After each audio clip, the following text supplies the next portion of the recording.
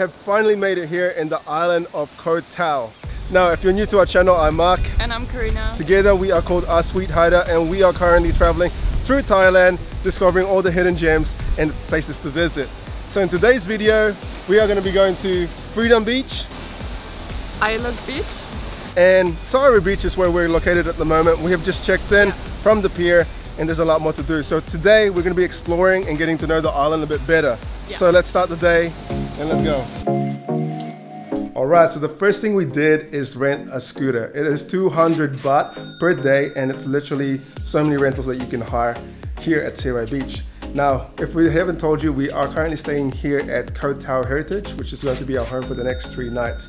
Now, we're super excited about exploring this island because we've heard so many great things. Koh Tao refers to as the Mecca diving and snorkeling in Thailand, so it is known for its coral reefs and marine life. So there's a lot to do in this island. So we've switched over to the GoPro, ready for adventures. The first destination we're gonna head to is Freedom Beach. Let's get to the back. So this is how it usually rolls. I navigate and she drives. I'm always on this duty. Boom!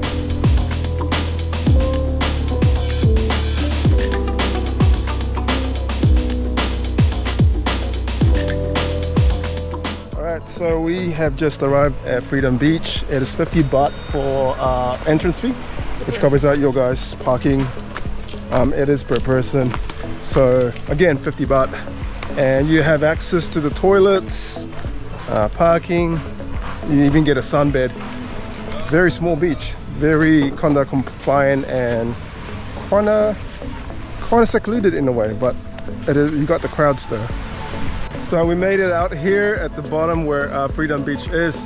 It's actually quite a unique beach. It's very, very different. Never seen something like this before, where it looks more like a secluded sort of area. It's very tight, meaning you're kind of next to each other in terms of the sunbed. I think I like it, but at the same time, it is not something that I would... it's not really my typical beach, if I'm being honest.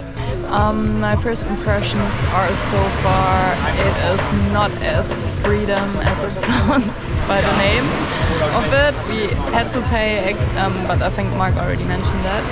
But at least you get one of those chairs included in that price, so you kind of pay for your chair. Sadly, everyone is quite close to each other, so you can hear right now it's not really relaxing. If you want to relax, maybe don't come here. I feel like this is more like a natural beach club. That's what it feels like. We have a bar on the left where you can order cocktails, and then we have lots of people, they smoke here, weed, and have fun, have a drink, chill with their friends. So yeah, it's interesting. But I must say, I really love the stones, like the rocks on the sides. So the landscape looks quite nice. Sadly, we can't see it because there are trees right in front of us, which doesn't give you really a nice view on the beach itself. It's not really my favorite beach here in Koh Tao, but we will discover more beaches, and I'm sure we will find one we really like. Alright, so it's nice and refreshing here in the water. Not bad. It always puts me in a good mood when you just jump in, especially on a hot, humid day here in Thailand.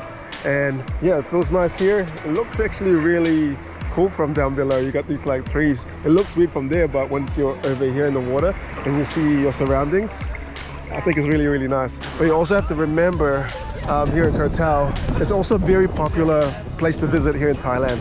In fact, there's about millions of people that come here every year. And I think people just love that laid-back island. For people who want to have the beach to themselves, this is not the beach for you.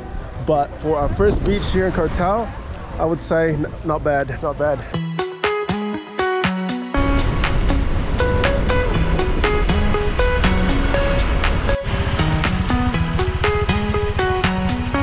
So, I thought we found Ayulok Beach, but I think we're a bit lost. We followed Google Maps and it took us to like this place, but the gates were closed. So we followed another road and it took us over here where there's like a restaurant, apparently very close to like a place called Grand Hill Resort. But it doesn't look like a place that is safe to swim, or you know, because it looks quite rough from what I can see. So, and we got some like clouds over there. Looks like it's gonna rain, so we're gonna come here. But the drive here was almost just a little bit of a sketchy one, especially when there's two of you guys on the scooter.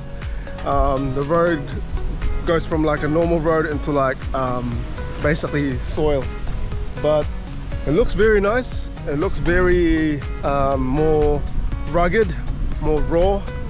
Colors are really nice, and we're getting two types of season in one day. We got the beautiful sun, which is going to set very soon, and we got the thunderclouds over here. So yeah, hopefully if we don't find it, I guess we'll find it the next day, but we're just taking a look to see what we can find. All right, we're just going to hop back into our accommodation. It's raining and we couldn't find our lock, so I think we are just gonna drop a few things and then walk on the strip of Sari Beach. Hopefully we get that sun popping out again, but it doesn't look like that, but you never know.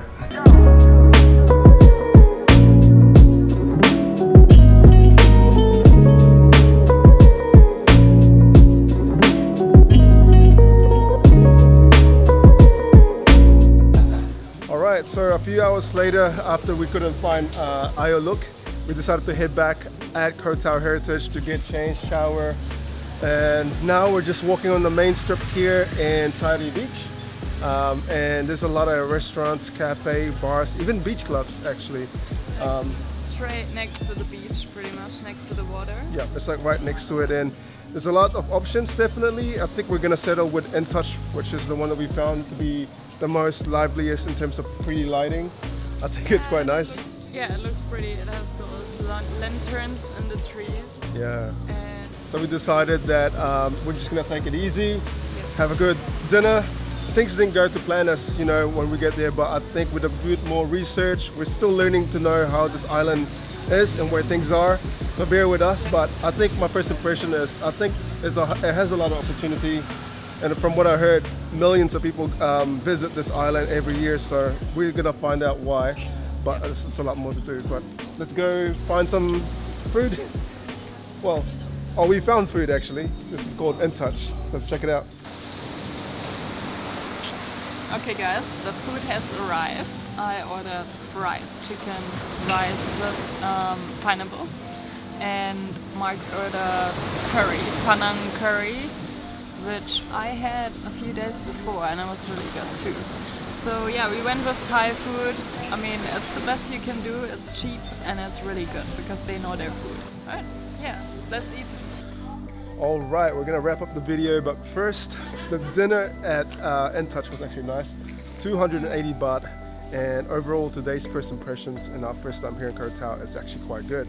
A lot more to learn about the island obviously, but tomorrow the adventure will roll. She is going to do her diving course, so they'll be excited to know how that journey goes. Now, just before we do go, if you're wondering how we got here, we came from Koh Phangan. We stayed there for 4 nights, and it's easy to get around the Koh Islands, and we booked our ferry literally from 12go.asia. It's simple and easy. You just basically type in where you're coming from and then where you need to go, and then you can literally just buy your ticket. So we paid 600 each, so a total of 1200 baht to get from Koh Phangan to Koh Tao. Well guys, we're gonna leave it at that. Tomorrow's gonna be another exciting day, but our first impressions are pretty good. So we'll get to know more of the island as we go through it today. So time to say good night. Good night, guys. We'll see you guys in the next one. Good night. Good night.